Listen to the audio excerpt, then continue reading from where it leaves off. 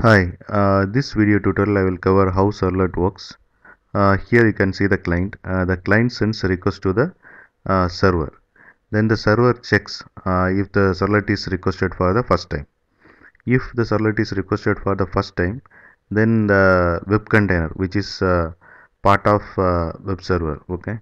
So the web container does the following task. So what and all task it will do is, first it will load the Servlet class, then it will instantiate the Servlet class, then it will call the init method by passing the Servlet config object, okay.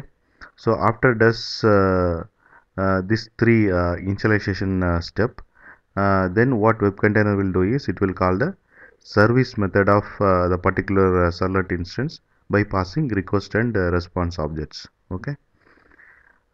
So suppose say client send the request to the server. The servlet is requested for the second time or third time, okay, not first time. Then what web container will do is it will directly call the service method by passing the request and response objects, because already for, for the first time request comes, that servlet is initialized. So the initialization is not needed for the second time and third time. So it will directly call the service method of the particular servlet instance, okay. And there is one method called destroy in the servlet instance. So that method will be called when that particular servlet instance is removed from the server, okay. So when it will happen is when we stop the server or undeploying that project, that time this destroy method will be called, okay. Now we will see how web container handles the servlet request, okay. First what web container will do is it will maps the request with the particular servlet in the web.xml, okay. So once it does the mapping, then it will create the request and response object for the particular request. Then it will call the public service method on the thread. Then the public service method internally calls the protected service method, okay. And protected service method calls the do access method depending on the type of the request. Meaning if method type is get, then it will call do get method. If method type is delete, it will call do delete method. If method type is post, then it will call the do post method, okay. So there are seven do methods are there. So it will call one of the method based on the method type, okay. So then the request goes to the do access method. That do access method generates the response, and the response will be passed to the client, okay.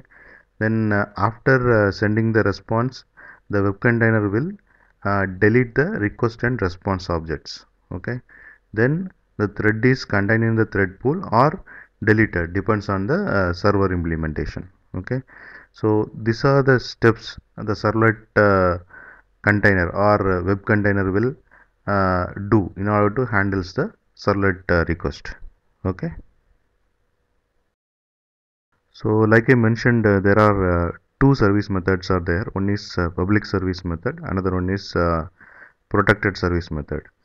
So what public service method will do is it will receive servlet request object and servlet response object from the web container, and what it will do is it will convert servlet request object and servlet response object to HTTP servlet request object and HTTP servlet response object, okay.